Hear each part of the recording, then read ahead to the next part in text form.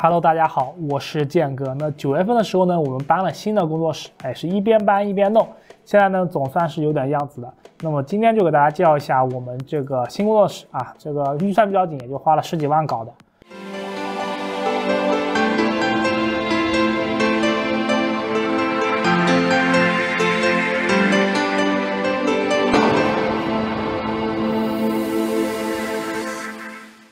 那我们搬了更大的工作室呢，主要还是为了场地大，因为呢我们一直是在南京的市中心，房租很贵，那对面就是玄武区政府，那附近有很多的数码商城，那包括我们自己的淘宝店铺就在南京3号线浮桥站出口的华海3C 大厦。此外的话，还有很多各种的摄影器材店，那买设备的话可以做到用分钟计算。其实我们租房子呢就是为了方便嘛，所以说这个120平的办公室是目前我们能够接受的最大面积的。我们这个是算政府的项目呢，环境不错，叫北有中关村，南有珠江路，而且居然不用交物业费和电费，那其实还是可以接受的。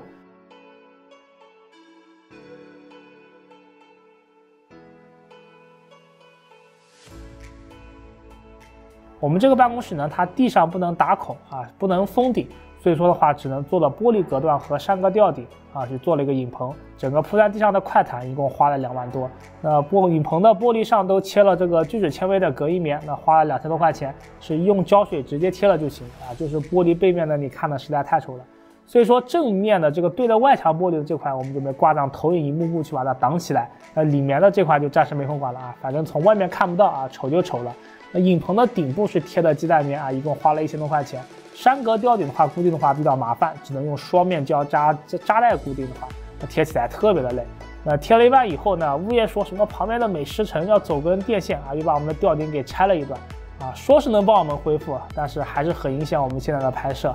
那灯的话是2个爱图仕的120D， 一个爱图仕的300D， 还有什么蓝光的 RGB 灯棒啊，用卷毛的话说就是叫打上点充满科技感的阴间光线，又花了2万多。爱图仕这个灯对小型工作室来说基本上就到顶了。我们一般拍 AU 的话是2个背景，一个是直接用这个隔音棉的背景，那打了这种窗户效果的这个灯，有时候会配一个宜家300块钱买的我们叫它菠萝灯啊，然后它是只有一个壳子，里面并没有灯泡。我看到好像很多 UP 主的话都拿这个灯去当背景。壁肉的部分的话会有一个电动的幕布，一般常见的黑色跟白色，还整了一个乐高的升降桌用来拍摄产品。因为你去调节桌子的高度的话，还是比调节三脚架的高度要方便多了。那现在按下按钮的话，桌子高度就能自由调节了，真的是太方便了。那说完场地，我们说一下器材。之前我们使用的是 BMP-CC 4K 搭配2084的140 2.8，能够录制 4K 60的 B 肉和 ProRes 肉，这个在当时也是比较有性价比的方案了。但是有几个问题很烦，一个是拍出来的素材太大了，动不动就几百个 G， 太费硬盘了；二是机子太重了。你要外拍的话或拍一些运动画面的话非常累。3的话是这个底太小了，室外拍的话其实还不错，但是室内拍的话效果不是特别好，所以就干脆换了索尼的 A7S3， 配了一个24105的镜头，一共花了3万多。顺路也就买了个大疆的 RS2的套装，6000块，2000多的那个 RSC2的话试了试，感觉不是很稳，所以就买了一个贵的，一步到位。那4.5公斤的载重的话，以后还能折腾折腾。这个相机的购买体验呢特别坑爹，其实我8月份的时候就全款在南京水游城的索尼官方旗舰店买了。连着一个索尼的那个专用的卡，一共花了24599。当时说呢是10月份拿到货，结果我10月20几号问什么时候拿到货，还说不知道，真的就直到了10月30号才通知我去拿机子。所以虽然说是原价买的，但心里面还是非常不爽，因为很多朋友在京东9月30号的时候呢就下单买到了，10月初就拿到了机子，而且10月份的时候已经能够买到原价不带票的机子了。索尼的店员说我们机子是能开专票的所以说我能找做摄影器材的朋友去洗个几百块钱的税点为了省这个几百块钱，我多等了1个月，其实我也是相当不爽的不过看看3080的，对吧？现在那个更恶心。另外这个索尼的专门的卡呢也是贵了一笔，相机上明明是有 Type-C 的口的，它就是不给你外挂 SSD。像以前我们用 BMP-CC 的话，那1000块钱买个1TB 的 T5 移动固态的话非常划算。索尼这个80G 的卡要卖2000多，更坑爹的是，这个卡的话，一般的读卡器还用不了，你要么用相机接 Type-C 去读，要么得花900块钱买个索尼的专门的读卡器，要么就花5000块钱买个阿童木的录机，直接 ProRes 肉。但是我们也没有必要去追求那个16档的动态范围，因为呢，阿童木这个录机去录 4K 60帧的画面的话，我们用西数蓝盘这个 SATA 固态500G，写入速度就直接扛不住了，直接拍的素材拍一半就消失了。换了三星的860 Pro 的话才能扛住，可见录出来的素材有多大。但实际上，只要你不是用 A7S3 去拍 4K 120帧的画面，日常的 4K 60帧画面，写入速度超过90兆每秒的 V90 的卡的话，都可以直接在机内录制的。那所以金士顿非常慷慨的赞助了我们一个价值1800块的 Canvas React Plus 256G 的 SD 卡，红色的 UHS-2 的卡，背面的金手指呢是有2行的，还配了一个 UHS-2 的读卡器。之前呢，我们也有去做过这些评测，那256G 的写入速度能超过250兆每秒。金士顿的京东页面呢就很实在，直接告诉你的写入速度。SD 上标的读取速度呢实际上是没啥意义的，有用的还是写入速度。所以说单看 SD 价格的话好像很贵，但是比起索尼的卡和阿童木的路机的话，金士顿的 Canvas React Plus 256G 的话还是显得非常超值的。SD 卡这个东西呢毕竟是用来干活的，还是得买大厂的。有些所谓的性价比的 SD 卡的话，我觉得没有必要去冒这个风险。说完摄影方面，那正好新工作室的外墙是玻璃的，感觉要利用起来。那之前看到阿胜在他的工作室里面用了个投影仪去放视频，在外面也能看得到，感觉很有逼格。于是就找优派赞助了一个最新款的 PX7014 4K 投影仪。我们的玻璃墙呢，距离幕布大概是3.3米，刚好能达到优派 PX7014 4K 投100寸的距离。那玻璃墙上呢，我们铺的白纸和幕布正好能够挡住隔音棉背后的这个胶。PX7014 4K 的价格呢在5000左右，在 4K 投影仪里呢不算贵，比雷克赛和10英家里用的那个类似参数的投影仪呢还是要便宜1000块钱的。当然这个价位的话肯定不能是原生 4K 的，有点类似那种 1080p 抖 4K， 但是我们看视频的话已经足够使用了。那屏幕的亮度很高，有3200流明，那我们白天开灯的话也是可以看得很清楚的，比不少2-3千价位的1000流明的那些智能投影仪的话就要好很多。那我们站在玻璃墙外的话呢，白天看视频的效果也非常不错。因为我们会长时间的播放频道视频，那优派的 PX7014 4K 的话质保时间为3年，灯泡寿命是15000个小时，这个比普通那种1年质保的智能投影仪的话要好很多。那 PX7014 4K 是全球首款那个5毫秒延迟的低输入的投影仪，配备了4项画面的校正技术，也支持 1080p 分辨率下的240赫兹的刷新。虽然说你不能跟 TN 电竞屏去比延迟，但是接上主机去玩点射击类啊、赛车类的互动性游戏沉浸感跟畅聊感还是不错的。4K 分辨率下是支持到60赫兹的，也是目前投影仪的主流配置的。那唯一有些不方便的是，那投影仪是不带系统的，那 USB 接口的话也只能充电，所以说我们播放的时候还得外接一个笔记本，没有办法插 U 盘，也没有办法无线投屏但是优派在最近双11促销的时候呢，还是给大家送了一个电视盒子，双11期间只要4999，还送了电视盒子、蓝牙音响，还有 HDMI 线使用的便捷性上的话，就跟市面上的智能投影就没有差异了。另一个花了好多钱的，那就是万兆的 100TB 的NAS。其实我们工作室的宽带是1000兆的，实测下行大概能跑到110MB 每秒，大概就是930兆的宽带，上传的话大概是10MB 每秒。那上传速度的话，已经比不少人家里的下载速度还要快了。但是这个速度还是没有办法满足我们的日常需要，有的时候要往测试机里面下载游戏和素材的时候呢，还是觉得太慢了。用 SSD 拷贝的话又太烦了，所以还是决定去上一个 NAS。那这个之前不少 UP 做过相似的内容，我看他们很多都是为了省钱，那自己组的机子装的 FreeNAS 的系统。我这边出于文件的稳定性和不想折腾的角度，就直接选用了群晖最新推出的 DS1621+。而且群晖的话，它有不少套件做的非常舒服，就比如说能直接把特定的文件和百度云盘同步，手机端的访问等等。当然，最主要的是群晖非常慷慨的赞助了我们一个机器不过硬盘的话，全部是我们自己购买的。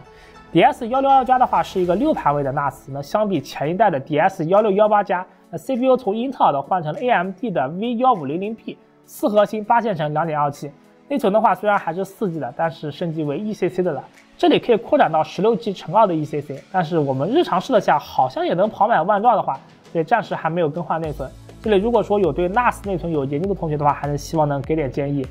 DS1621+的话，相比 DS1618+最大提升就是自带了2根 NVMe 的 M.2 接口，我们这里插了2个西数的 SN50 500G 作为缓存盘。那这个需要多说一些，我们常用的 NAS 阵列是组的 RAID 5，那需要至少3个盘起步。组的 N 个盘的话呢，实际的容量就是 N-1，那就可以坏1个盘不丢失数据。同时读取速度的话也为单盘速度的 N-1倍，写入速度的话其实和单盘是差不多的。我们这里直接6个西数的企业级机械硬盘 18T 拉满，也是目前能买到的容量最大的机械硬盘了。京东价格要4999，哎，我们淘宝店只要2叉叉叉，全新的国行报关进来的，5年质保，西数官网可以查询到质保。哎，你还不给小姐姐们去搞一个豪宅吗？虽然群晖官方列表写只支持最大16T 的硬盘，也咨询了群晖的工作人员，毕竟他们的测试呢不太会每个硬盘都做到测试啊，有些盘它不在支持列表里面，不代表它不能用。这个盘的单盘的读写大概是250 MB 每秒，那6个盘组完 RAID 5以后，理论读取速度应该能到250乘以6减1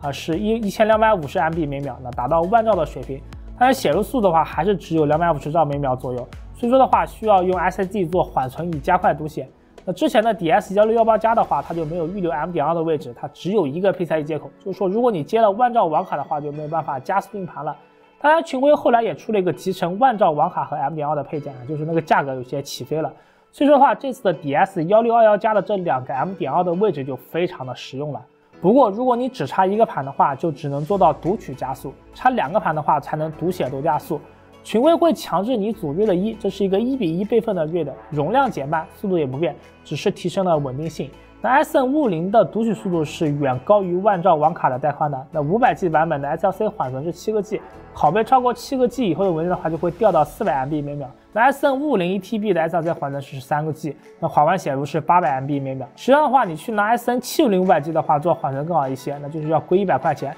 它是大概7个 G 的 SLC 缓存，缓完写入大概是800 MB 每秒。再看一下它这个 M.2 的盘的散热空间真的很小，是紧挨着机械硬盘的。想想平时主要还是以读取为主啊，读多写少，所以 SM550 500G 的话也基本够用了。其实万兆网的读取速度的话，拿来在线剪辑片子也是可以的。我们日常使用的是达芬奇，那拖出来的时候呢，主要吃的还是 CPU。我们像10核20线程的 1090X 的话，也经常吃满，会存在卡顿。所以说的话 ，A7S3 的4K 60帧素材的话，还是得挂代理。那输出的渲染的时候呢，这个时候这张硬重的3090超级备用呢就要发挥作用了。毕竟是一张1万多的显卡，那主要还是跑 GPU 的达芬奇的话，渲染的视频就要比主要跑 CPU 的这个 PR 的话效率快多了。不过相比之前2080 Ti 基本能跑满100%的话，那3090利用率的话就相对要差一些啊。那正好也要介绍一下我们的这个直播设备，因为正好也是趁着这次搬新家对吧，把直播设备也整了一下对吧。我们现在目前使用的是一套对吧非常方便的一套移动的平台，因为我们觉得直播设备它线太多了，有的时候要换地方什么的，拖着一堆设备特别烦，所以我们就买了一个大概花200-300块钱买了一个这个移动的电视架，它是带滚轮的，你看我们可以比较方便的移动。然后我们把这个正好电视架这个位置我们挂了一个显示器对吧，用作监屏的显示器。然后呢，那这个地方挂了一个摄像头，当然我们平时摄像头也用的不多了，因为我们用了 A7S3 以后嘛，之前淘汰下来的这个 BMPCD 4K 就是想着也没什么用对吧，就做直播用嘛，对吧？用直播把它当摄像头用啊，效果比这个罗技的这个 C910E 摄像头要好太多了。因为这个罗技 C910E 摄像头呢，它面对这种我们直播间里面这种光影比较复杂的这个场景啊，它的曝光老会过度，老会自动对焦啊，就特别烦。所以还是不如这个画面也能看出来，所以不如这个 BMD 去好。然后呢，麦克风的话用的是一个金士顿的金士顿的一个声浪麦克风啊，看的还是挺酷的，是那个0大同款。然后呢，底下的话我们就接了一台这个推流机啊，主要就是方便，因为就是再也不用拖一堆线了，对吧？一个插头，对吧？解决所有。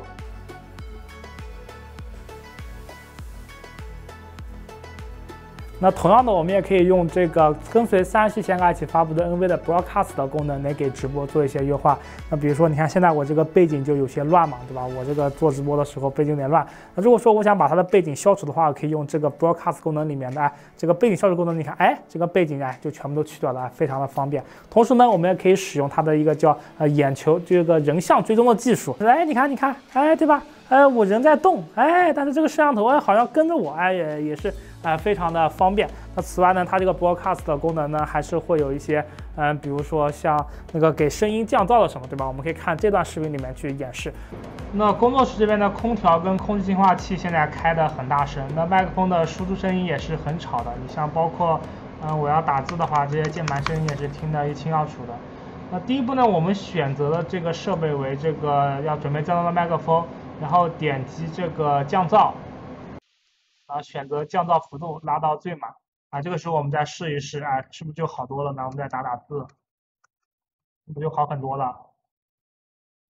所以说的话，这个虽然说你可能说是买不起30系的显卡，可能觉得3070显卡也太贵了，但是说呢，如果说你之前有一张2060以上的显卡的话，对吧？你可以试一试这个broadcast 的功能，会给你的直播带来很多的方便之处。刚才介绍是从 NAS， 还没有提到我们是如何去组这个万兆网的。其实普通的网线也是可以跑到万兆的什么超5类、6类线、7类线，我们试的都没什么区别，你只要不是5类线就行了。但是相应的是万兆网卡太贵了。那万兆网卡能分为2种，一种是电口的，就是常见的那种网线接口，那插个网线就直接万兆了。优点是方便，直接用网线就行了。缺点是电口的网卡和交换机呢都特别贵，比如说这个带万兆电口的华硕路由器就要卖4000多。另一种是光口，就是光纤接口，优点是价格便宜，那交换机和网卡都很便宜。我们淘了一个 H3C 的二手万兆交换机，它有8个万兆光口和24个1000兆的电口。1200多块钱不是非常贵，那拆开了其实就是一个小电脑，但是配的这个风扇真的有些吵，后面还是想办法得解决一下这个风扇过大的噪音我们买完才发现，这个其实 TP-Link 也有全新的800块钱的8个万兆光口的交换机，比二手的 H3C 的这交换机还要便宜，型号叫做 TP-Link TLST1008F。不过那个呢也不方便，因为它只有8个万兆光口，你1个1000兆的电口都没有，连接路由器和光猫的话又要费一些劲。那我们入户的是一个1000兆的光纤，那通过光猫转成电信号，再通过一个当年3500块的8爪路由器去拨号，提供 WiFi 信号，再连接到交换机上。那华硕的这个路由器呢，看着挺混的，实际上真不咋地已经售后过一次了，那还时不时会出现连微信朋友圈都刷不出来的尴尬场景。相对于它3500的售价来说非常的拉垮，但是买都买了，对吧？就凑合用的话，不然你还去找 Tony 去给退了吗？对吧？交换机的话，再通过光纤口的话连接 NAS 和各个电脑。网卡的话，我们是200左右的价格买的浪潮拆机的二手服务器网卡，是叫英特尔的82569网卡，支持万兆因为它是浪潮服务器专用的，卖家说要把后面这段这个东西把它裁掉，才能给普通的 PC 用。200左右的价格的话，其实也能买到全新的所谓的英特尔的82569网卡。但是我找了一家店，那看它有卖82569网卡，有200块的，也有400块的。我就问这2个价格有啥区别？卖家说一个叫国产的，一个叫原装的这个水看起来就非常深。虽然说网卡坏了也无所谓，再买一个就行了，也不是很影响数据安全。但是总觉得这个二手服务器拆机的话，还是比所谓的国产全新要靠谱一点。那这个网卡插到 NAS 上的话，就可以直接免去认出来的。那这里也说一个小插曲，我买了4个万兆的网卡，它居然第一个插到 NAS 上就是坏的，导致我还以为这个是不是 NAS 它没有驱动不认折腾半天去找有没有什么免去的网卡。我后来换了一个网卡上来，就直接认到了。所以说你去为了省钱买二手的话，还是有一定风险的，需要自己有一定的技术的。小白的话也是不能盲从。那最后就是光纤了，这里又分为2种。如果说是10米以内的光纤线的话，直接买网上那种现成的做好的线就行了。那一口插交换机，一口插网卡就可以了。我这里买的大概就是50到80块钱的，那看着感觉也像是二手的，不过网线嘛能用就行了。超过10米的话，其实就不太好买了。我这里买了一个全新的15米的线，那居然要150块钱，包装都整的非常豪华。后来还缺一个10米的光纤线我就直接买了2个二手的40块钱的光模块，然后再花20块钱买了一个光纤，那插进去就可以用了。注意一下，光模块的话它有2种，一种叫单模的，比较贵，要大概100块钱，那是支持传输好几公里的那种光纤的。像你家里的光纤都是那种单口的，那我们呢就传一个几米、10几米的，买便宜的多模的光模块就可以了。配到这种光纤的话，就是2根在一起的。当然的话，我们为了图便宜，又是买那种40-50的服务器拆机的。那这个单模和双模的东西呢，看起来很绕，我们这里简单的多说2句。单模的光呢，波长长，那可以长距离的传输，相应的光模块的话就贵一些。而多模的光波段的话，它波长比较短，它有2根线。模块的成本就低一些，那只能用于短距离的传输。那中苏关系破裂的一个导火索就是中国拒绝了前苏联在中国建立长波电台和联合舰队。波长长的电磁波呢，穿透力比较好，经常用于水下潜艇的通信。正好呢，58年前苏联的核潜艇试验成功了，前苏联想在海南去建立一个长波电台用于核潜艇的通信。那长波电台的话，前苏联毕竟要驻军，这就已经很敏感了。而所谓的联合舰队又等于交出了我们全部的海岸线，所以这个条件的话，当时在我国是不可能答应的。扯多了。这一个小的光模块就可以引申出很多的物理、历史和军事方面的知识。有兴趣的话，你可以自己了解一下。所以我看之前一网装光纤的时候呢，就买成那种贵的波长长的单模的光模块了。然后光模块除了有单模和多模的区分之外，支持的线材长度也是有差别的。一开头我就不小心买成了贵一点的10公里的版本，后来新买的都是便宜一些的1.4公里的，也已经非常够用了。毕竟也没有几个人的办公室有1公里这么长吧。多花了钱，其实呢也不亏，说不定呢他们以后的办公室大了，他们可能要拉个几公里的光纤，哎，用得上了吗？那今天的节目就到这里啊，因为工作室的东西时间太多了，我们受限于篇幅呢就没办法一一介绍。就比如说我们作为一个电脑类的 UP 主的话，这一堆的显卡、这个 CPU， 还有我们平时用的这些电脑的话，都没有过多时间去介绍了啊。不过也是希望我们自己组这个工作室的经验能给大家带来一些帮助吧。